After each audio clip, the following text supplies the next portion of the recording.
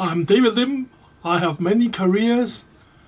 I am an architect, photographer, archaeologist, historian, investigator, artist, and many other things, etc. etc.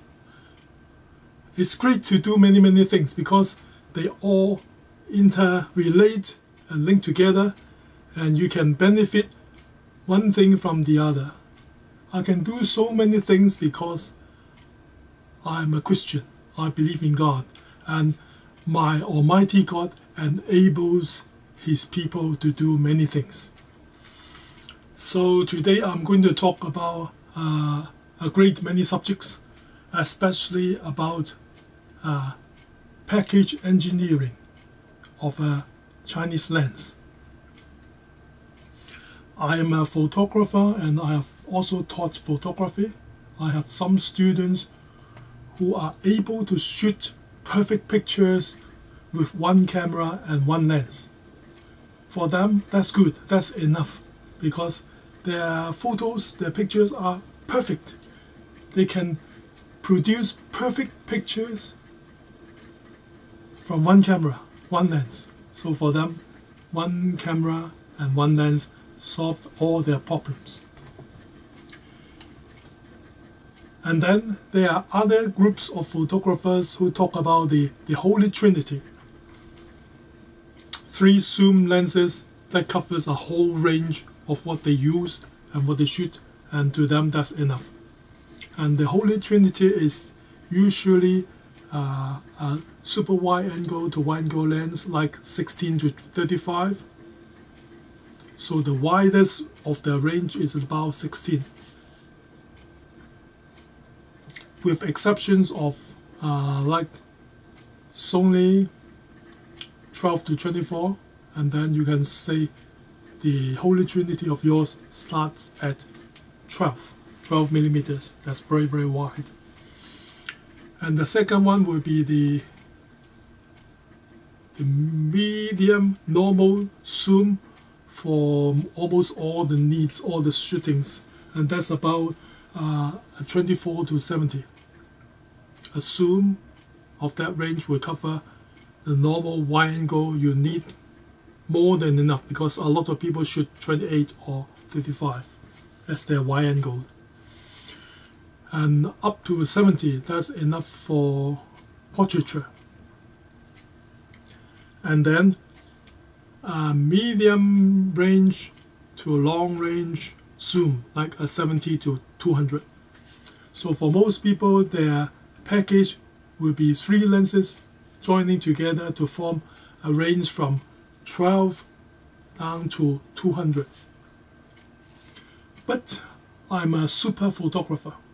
I do much more. So I carry a lot more lenses for a trip to cover many other situations. I usually bring along more than 12 lenses for a trip. That's not including tripod and the other instruments. And when you go onto a plane, onto your flight, you usually carry your valuable cameras and lenses for the protection of your equipment. But there's a weight limit and size limit, so usually you can bring along maybe 6 lenses and 2 camera modules in your camera bag. But I have more than 12, so more than half of my equipment is in my cargo bay luggage. They will be shipped in my big suitcase. So package and protection is very important to me. Not just that I have extra camera bag in my big luggage, there will be other forms of package to protect my lenses and equipment as well. So today I'm going to talk about packaging engineering more. So I'll put onto my head of engineers. Very often lenses old and new will come with a pouch. And pouch is a good protection, but it doesn't give a lot of information of the equipment. And it looks a bit crude. So usually lenses will come in boxes. And then cheaply come in hard plastic mold support, so that when you open your lens box, you have a mold plastic or foam support, which is adequate for lens protection, but basically that's all. You don't really use it for other purposes. You don't travel with your lens housed in your brackets, hard foam package. So they are space taking and usually useless after you bought your lenses or cameras and when they are delivered. Next thing is that we think of boxes, cases to house your lens and equipment, and they come in boxes. And people are usually having extremes of their tastes. So you have black box, which sounds secretive. You wonder what's inside. There's a black box. And then you have white box. Lenses come in a white color box. So they come into an extreme color form of two extremes. And white boxes, this is from TT Artisan. A little bit of a picture to entice people and show what's inside. And it's opening like a watch box or a jewel box. Very interesting. Not really a lot of protection. The box is really rather thin, and you don't really carry your lenses around in such form when you travel, because it's big, it takes up a lot of space, it doesn't necessarily offer a lot of protection, and it can open quite easily. So white box design looks like a jewel, but that's a bit about all. A kind of Chinese sentiment or invention.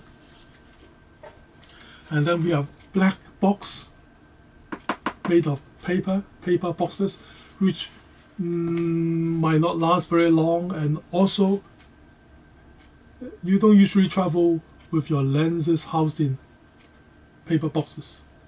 And then when you open up, it breaks with horrible glue marks. That's not very nice. It doesn't supply a lot of information about your equipment, and then it comes with pieces of foam which it's not tidy. So you have this kind of presentation and protection, also designed and made in China. So the Chinese people is really diverse in thinking and doing lots of silly things.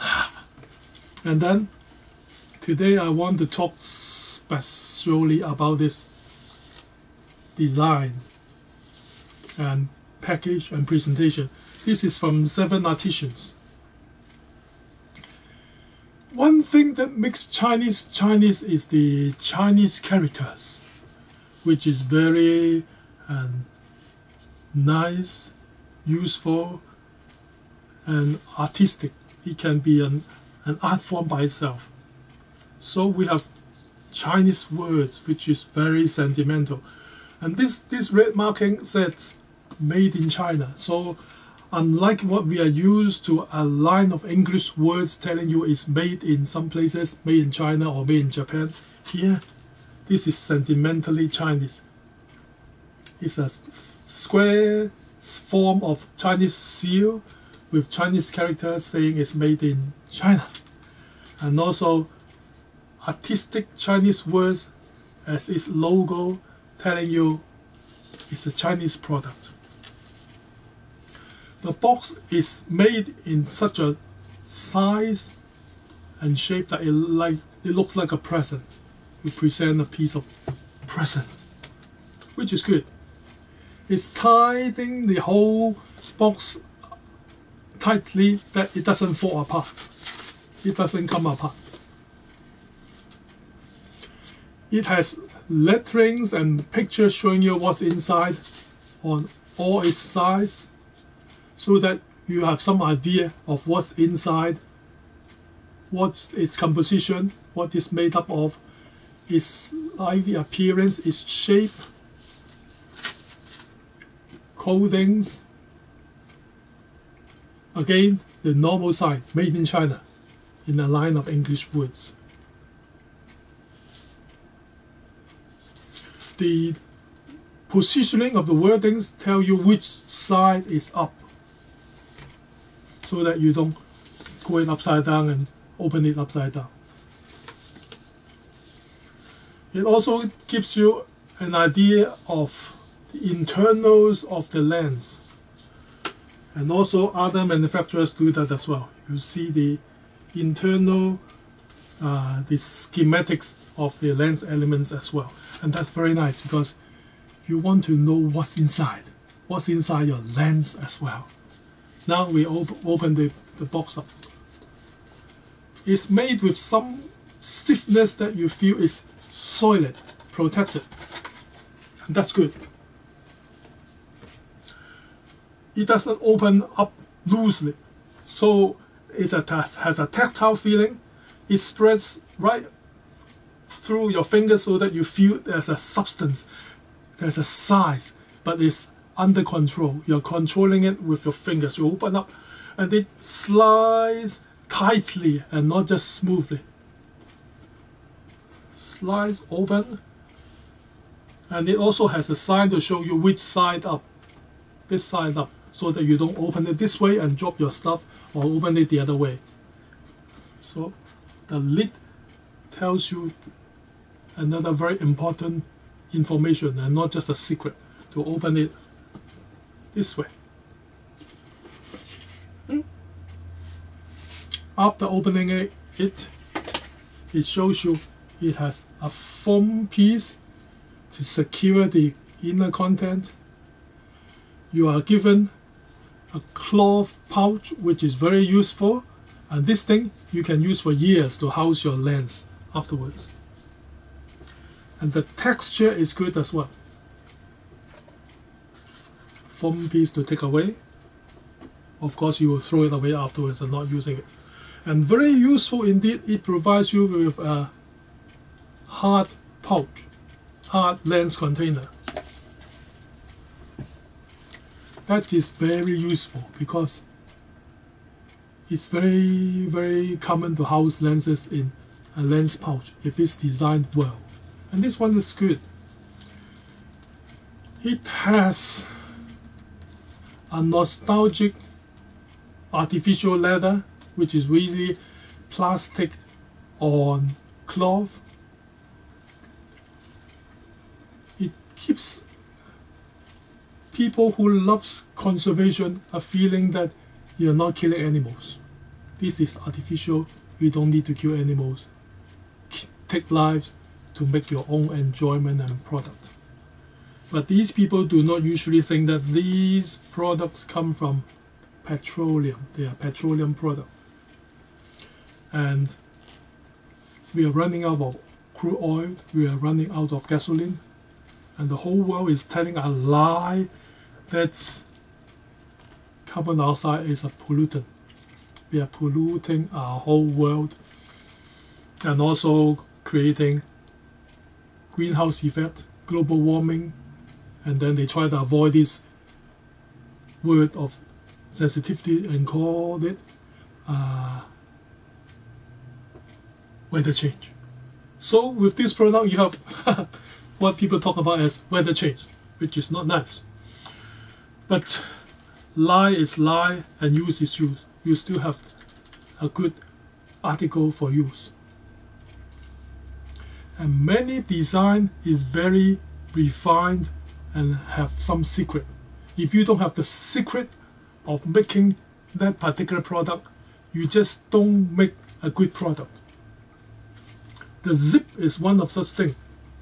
It seems very simple when we are using a lot of zips, but there are secrets with a zip, and if you don't get it right, your zip will fall apart. It doesn't work for long. And Chinese zip for clothing do not have this secret. So very often with Chinese zips, they fall apart. And therefore, no matter how good your clothing is, it doesn't last because the zips break and fall apart. So the designer of this product have chosen a zip that is not for clothing. And this zip will work for a long time. That's very good. And then when we open up, we see that there's a compartment for your secret information. And also it has layers. It's not just 1 or 2 layers. It has layers. And therefore it's cushioning your lens and giving up a lot of protection. But when the lens is so tightly fit, how do you pull it out? How do you get it out? So it comes together with the pouch, a very special plastic bag. Why is it special? Because it's a kind of soft and smooth plastic, recyclable, that we use for hospital equipment. It slides well and is soft. Very often people use hard, brittle, cracky plastic for their plastic bags, and the feeling is bad. It's not that good in terms of its tactile feeling, and because it's hard, you feel that it's rubbing on other surfaces and rubbing on your lens as well. It crackles and makes a lot of noise, and that's not very nice. But this one, it's soft plastic, smooth, with texture, so that it has some sort of grip in your hand, not slippery, not slipping away, but it's slippery enough for you to pull your lens out with ease, and tough enough for protection. And very often I package my lenses in plastic bags as one level and one layer of package to avoid dust and a little bit of water splashings, and house my lenses in this way.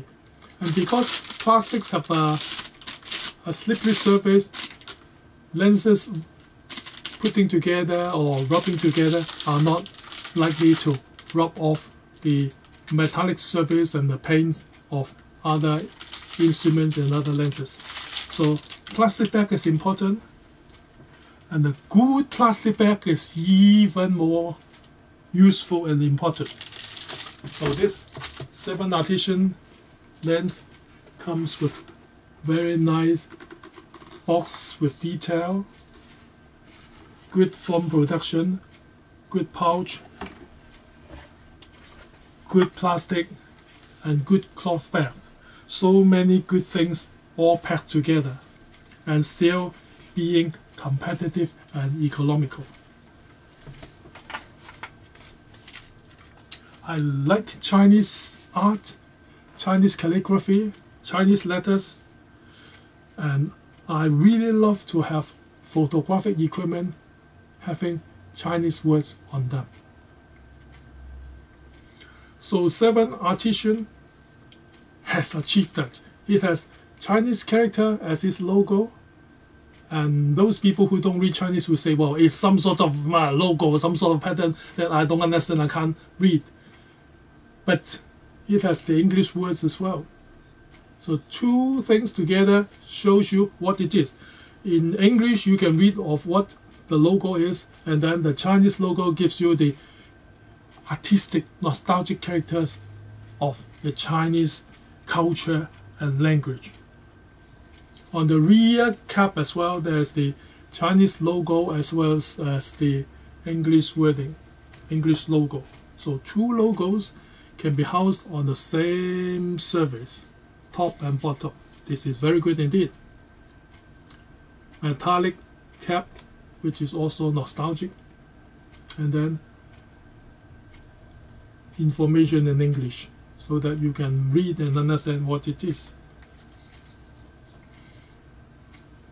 I like using Apo lenses because Apo chromatic lenses gives me clean white color and not always spreading white color up into its component colors.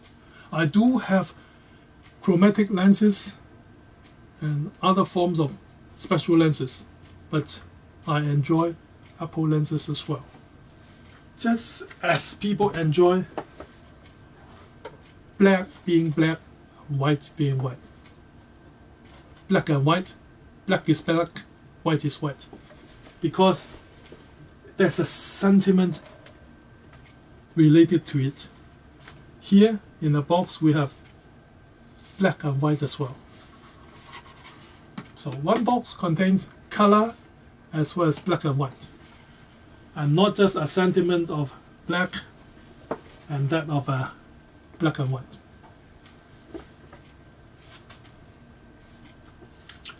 China is producing a lot of completely manual lenses.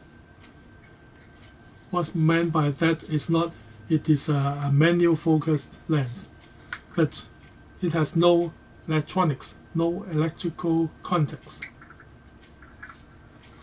In one way you can say that's primitive. Chinese don't have the technology for the electronics, but in another sense there is a wars of ideology, economic battles as well.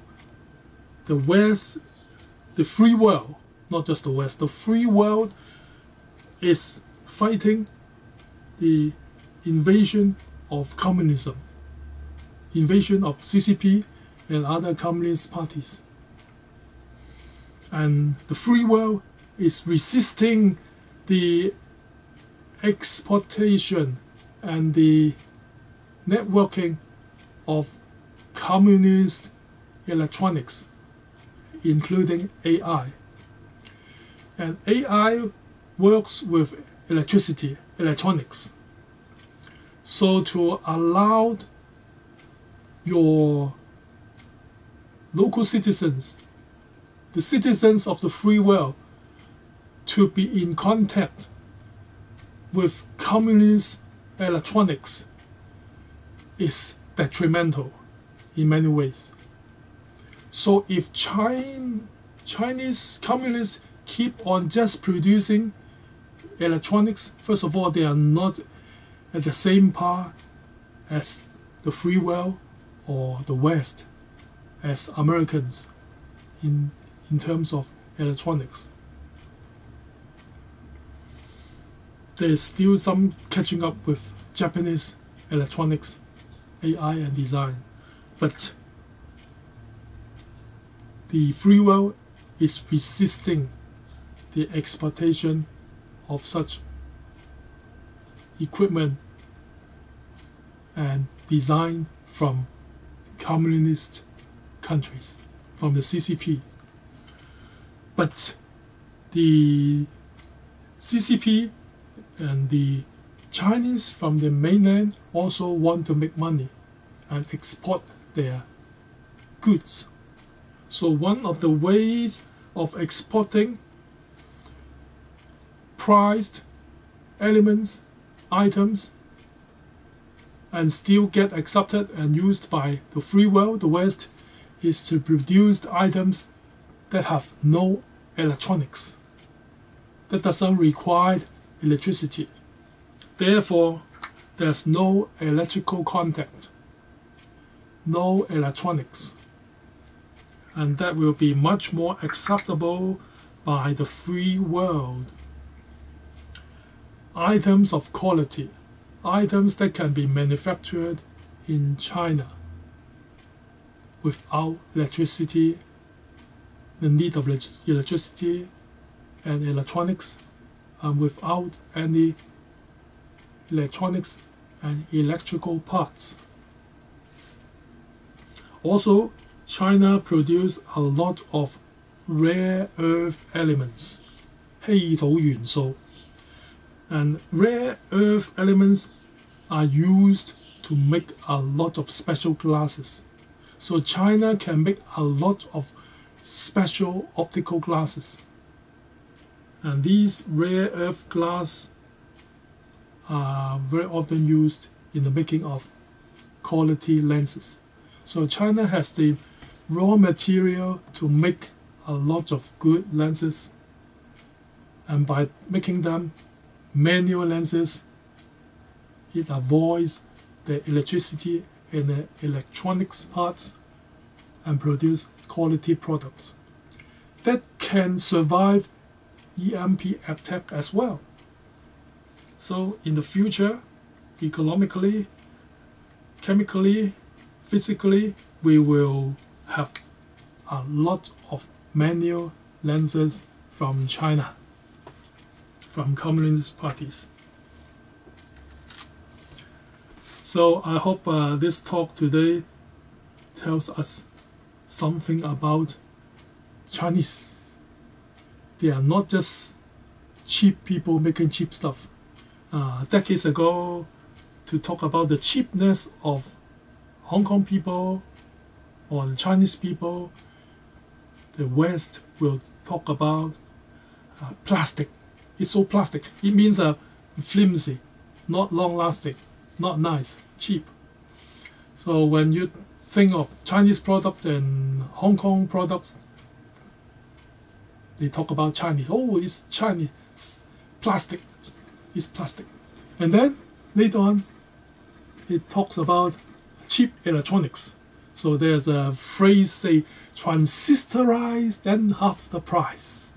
So it's about cheapness and about small and being advanced in terms of electronic products. So it's all depend on the transistors. Like transistor radios decades ago, small, compact, with electronics, and cheap. So the phrase transistorized and half the price. But now with this Chinese product that I'd like to talk to you today, is about design, well thought out design, value for money, cheapness. So it gives you a lot of value. Plastic pouch, cloth pouch, leather case, in a protected wooden paper box to you with all the needed information outside and also instruction books inside. And also the amalgamation of Chinese characters, art with English characters and English information, top and bottom. Very nice, very important. For many years, other manufacturers from Japan and Germany context only in English words. Sony, only in English words. They all use English only for communication and for cultural purpose. And these Chinese products, the TT Artisan, 7 Artisan, are breaking this mold of thinking and this format. They have Chinese pictorial characters as cultural form and art form. For communication, nostalgia, use, and aesthetics. And this is a great achievement, breaking outside the box of English only culture. So today we see this very, very nice Chinese product and design, well thought out design, which enrich the whole culture, the whole industry, and the mind as well. So it's not about what we have, but about what we do with what we have. It's not about human beings, it's about how human beings embrace God to expand humanity, to expand the mind, culture, thought, life, and more in eternity. May God bless you all. May you find peace and sufficiency in the Almighty God. The Father loves you very much. Amen.